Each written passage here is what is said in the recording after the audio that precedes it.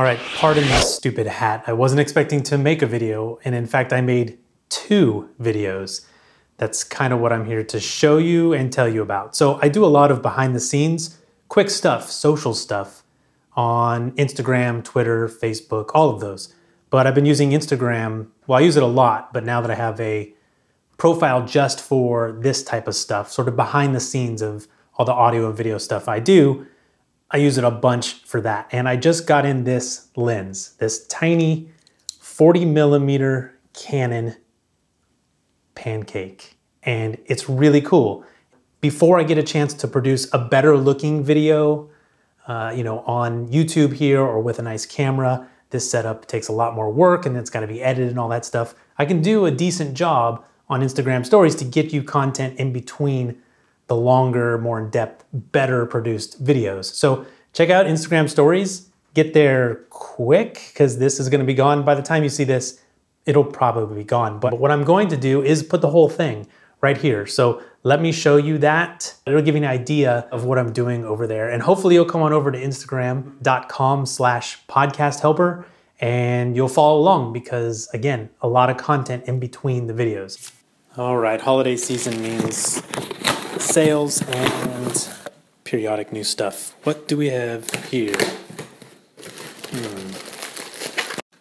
Hey, it's a lens I don't need, but the price was so crazy. It's like 120 bucks or something. And after research, this looks like it's a pretty darn good lens. And look at the size. All right, you talked me into it. Quick unboxing. Yeah, whatever. Careful. The lens cap wasn't attached, so that's dangerous. Stick your finger right on the lens, but there you go. 40mm, little tiny focus ring, but you can be extremely compact with this. Here's the moment that always makes me nervous, really inspecting the glass, because I don't want to find a scratch and have to send it back. I think there's a fingerprint from me. I hope that's a fingerprint and nothing worse.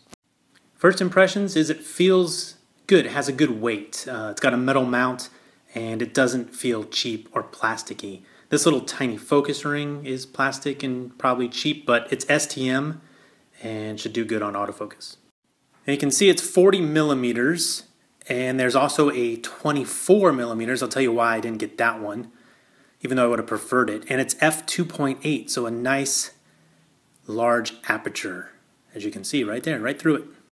So why 40mm instead of 24, especially on a crop sensor? The 24 is EFS, not EF. This covers a full frame sensor. EFS is crop sensor. I still would prefer it.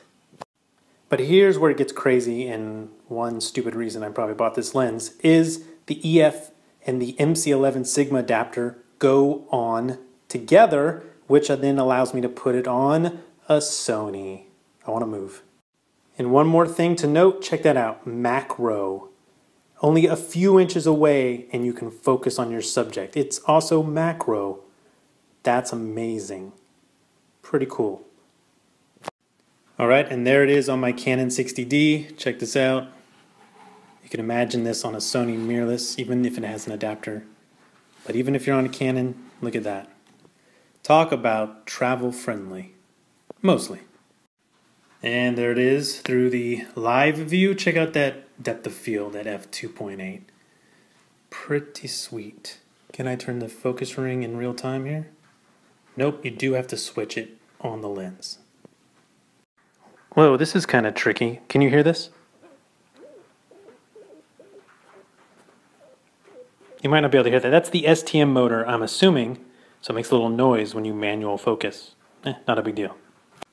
All right, that's my unexpected review, mini review of the Canon 40mm f2.8. I should buy more lenses just to do Instagram story reviews. It's a lot of fun.